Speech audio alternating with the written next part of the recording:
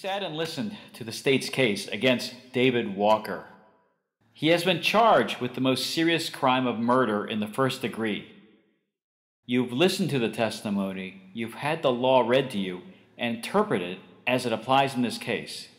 Now it's your duty to sit down and try to separate the facts from the fancy. Evidence has been presented, and now it is up to you to decide if this man should be found guilty beyond a reasonable doubt.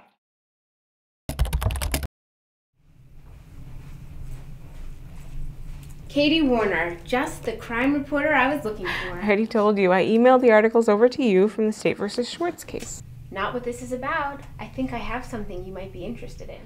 Okay, and what is that? I received an email today from somebody who says they have an alibi for a guy who's been in jail for 15 years.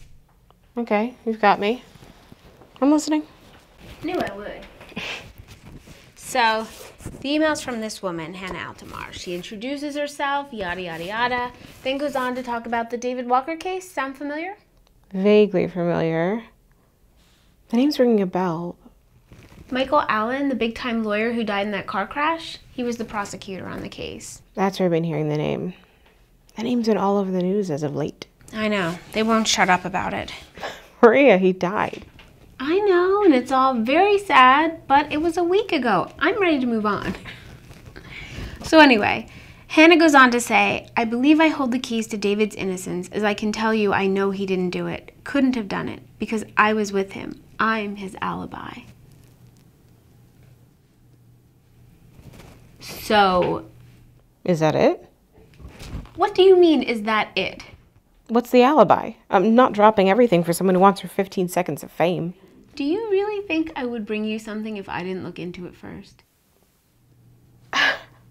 Nothing against you. I'm just skeptical. It's part of the job. Yeah. She also goes on to explain that she never told anyone about David because she was young and naive and too scared to go to the police at the time. She also says, right here. I've also looked into the court files and know that a couple of things other than his alibi are faulty too. I have enough reason to believe his lawyer, Tom O'Connell, mishandled the case. Oh, your favorite. Your favorite too.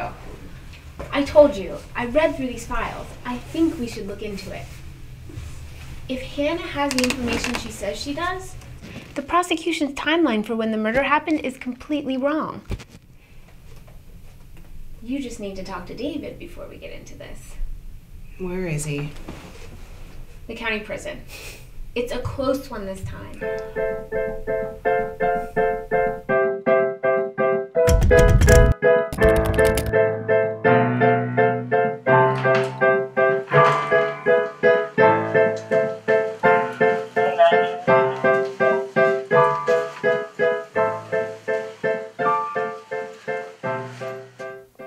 Hi, David. How are you? I've been better.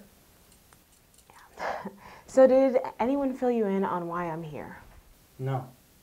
They just tell me to do something now and I do it. No questions asked. But let me take a guess. You're another lawyer my mom's hired to try to prove my innocence. Good guess, but no. Someone other than your mom thinks you're innocent. Really? And who's that? I can't disclose that information to you just yet, but I just need your side of the story. Whoa. If you're not a lawyer, then who are you? Why should I tell you anything? I'm a crime reporter. But I also work with my colleague Maria, who is a defense lawyer. We look into lawsuits that might have been mishandled or where new evidence might have been brought up, which we both believe to be the case for you. Now, you don't have to tell me anything. But really, what do you have to lose?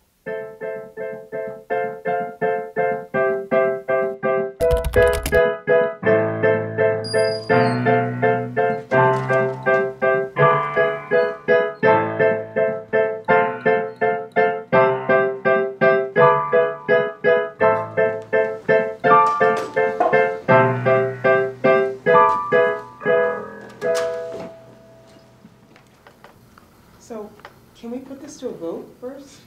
Just see where everybody's at? Let's do that. Everyone can go around the room and vote guilty or not guilty. I'll go first.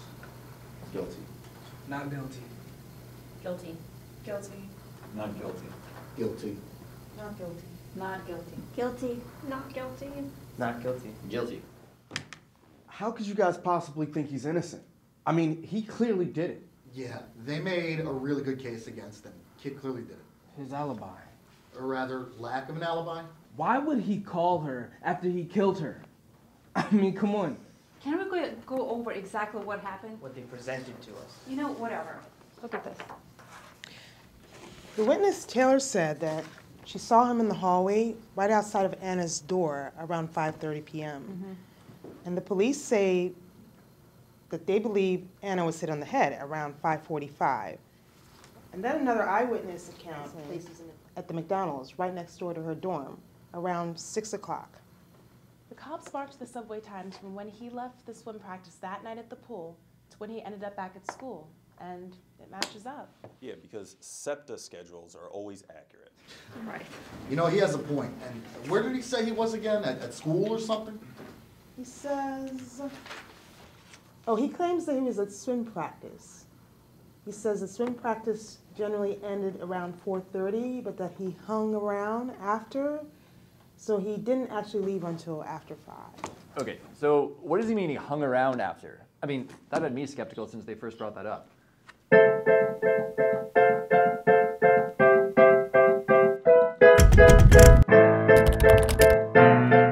I know exactly how it looks. And if there was anything I can do to try to remember who that girl was, I would do it. All I know is that some girl who I had never met before, who I thought was on the team, hurt her ankle, and I waited after practice with her until someone came to help her. And your coach didn't have any record of anyone hurting their ankle? Nope. We practiced at a pool with a bunch of other different schools, so she was probably from one of the different ones. So some random girl introduced herself to me, and I forgot her name, because I obviously didn't think it would be important. Did your lawyer ever look into any injuries reported at the pool? Mr. O'Connell said he would, but I'm not sure if he ever did. You never pushed him on finding out? I mean, he was busy with a lot of other things that could have helped my case. What could have possibly been more important than finding an alibi? I don't know! He was the lawyer! I was trusting him.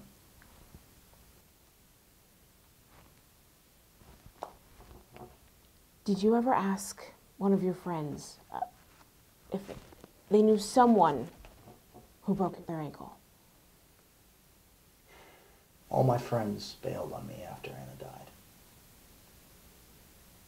They wanted to be as far away from me as possible. I was hoping this girl would step forward, but she never did.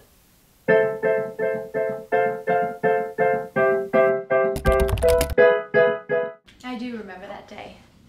It was raining really hard, and I slipped walking out of practice and hurt my ankle. And you know for sure that David was there? Yeah, I remember, because I had a little crush on him. I think almost every girl did at one point. He seemed perfect back then. Good looks, good grades, really great swimmer. Every team knew about him. But he wasn't perfect, was he? Anyway, I remember he was there because when I slipped, he was there to help me out. My teammates had left by that point. I knew no one, and like a knight in shining armor, he was there.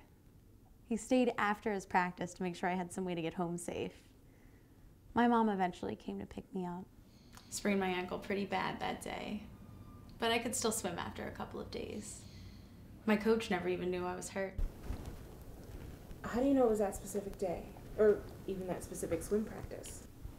I used to keep a journal in college. I wrote it down that on that day, October 23rd, 2001, that he talked to me. Oh, geez, I sound so young. Do you still have the journal? Yeah, I brought it down earlier to make sure I could show you.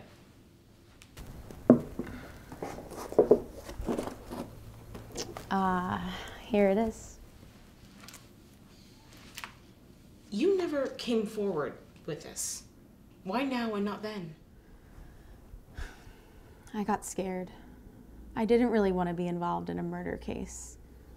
I was dealing with a bunch of other menial things back then that I thought were important. But I did try to come forward earlier. I tried to contact the lawyer when the case was halfway through, but he said it was too late for this trial. He said what? He said something like, if I came forward earlier, he would have been able to use me, but the evidence already had to be presented to the judge, so I just forgot about it until now. He said what? I know. The lawyer practically threw out this case. David doesn't seem to think he did. David actually really liked O'Connell. It just doesn't make sense to me. I don't see how...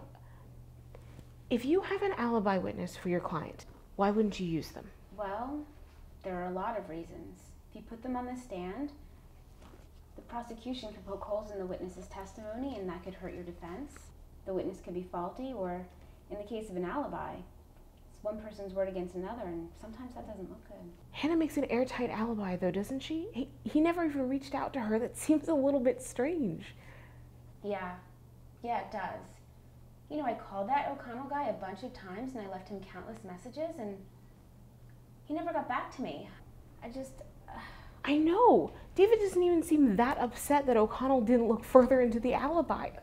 If you were accused of killing your girlfriend, wouldn't you latch on to anything that could possibly get you off?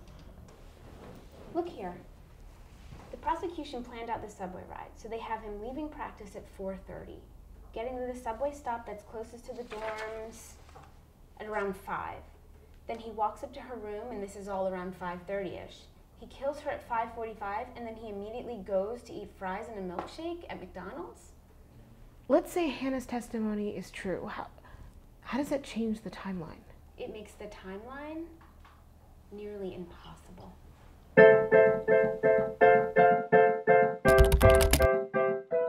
There has to have been somebody who was lingering around after practice. Exactly. Unless he wasn't there. But why would he say he was there if there were so many people to say he wasn't? We should focus on what he actually said, or what his lawyer said, because he didn't actually get up on the stand. He just said he hung around after, for no apparent reason. I mean, the kid can't even think of a good lie. Isn't that reason enough to believe that maybe he was there?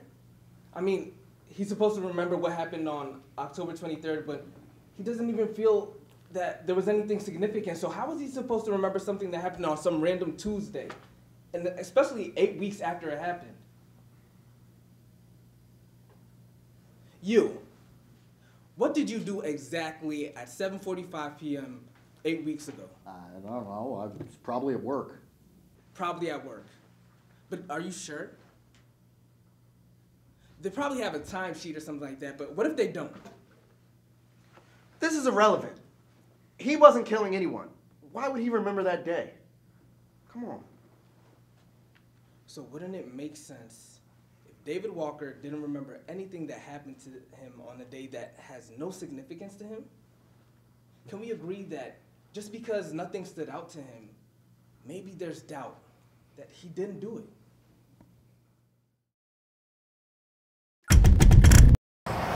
You know, I'd probably go here after I killed somebody too.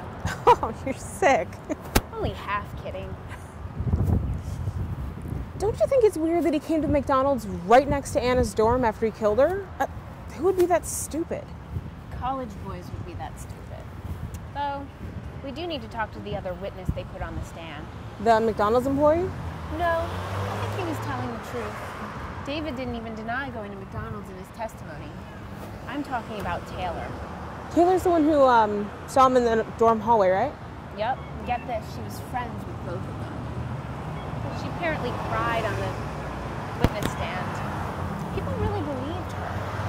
You're talking like you don't believe her. I think she wanted in on the courtroom action, the drama of it all. Try to get a sense of her character and all those things you do so well. So can you explain this Taylor girl to me? What about her? How did you know her? What was her relationship to you and Anna? She says you guys were friends. Here you go. Gotcha. Did you hear about Mike dying in that horrible car crash? Yes, it's very sad. That's actually how I ended up here. Someone wrote to us about David's possible innocence. But he's guilty. I saw him in the hallway right before it happened. Right. Well, right now we're just looking into it. Me and Marie haven't fully decided on going after the case or not. Oh. We're just trying to get as much information as we can. We just wanted to hear about your relationship to David and Anna. We were all friends. Anna and Taylor became friends freshman year. They were on the same floor. Best friends until the end type of thing. We met David at a party our freshman year before classes started, and then we had a class together and just hit it off. I was at this party and met Taylor, and we went home together. I didn't know Anna until we had class together. Anna and David instantly just started hitting it off. Anna would tell me how cute she thought he was and how much she really liked him. It was young love. I think Taylor had a crush on me, but I really started to like Anna. Anna and I got together one night to study by ourselves, and things happened. Anna started freaking out. She said, "Gotta keep it a secret because Taylor will get mad." And they were friends. And so they hooked up. And I was so happy about it. I saw the whole thing happen right in front of my eyes.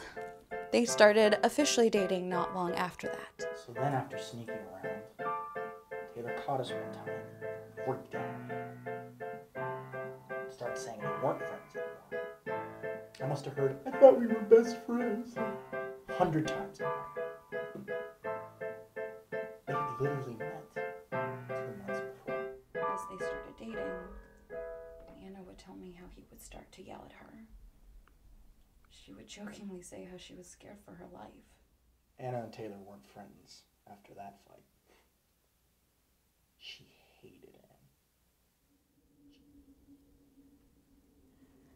I guess she was always right. I saw him walk down our dorm hallway and he looked so angry. I still remember the scared feeling I had inside when I saw him.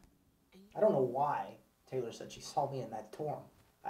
I tried to tell Mr. O'Connell, and he tried to break her lie down, but he just couldn't do it.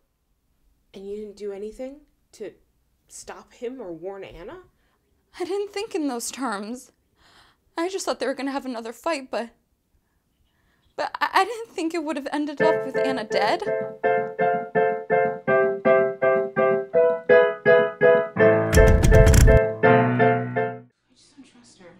She rubs me the wrong way, and the story that she told is completely different than what David told me. That's what I thought, but we can't completely trust David either. He's trying to get out of jail. He wants us to believe only him. David seems so genuine. And Taylor? Something's off. And we went after David, remember? He didn't come looking for us. It's true, but she could be exaggerating and still telling the truth. I probably wouldn't like her if you don't trust her. Have you told David about Hannah yet? No, not yet.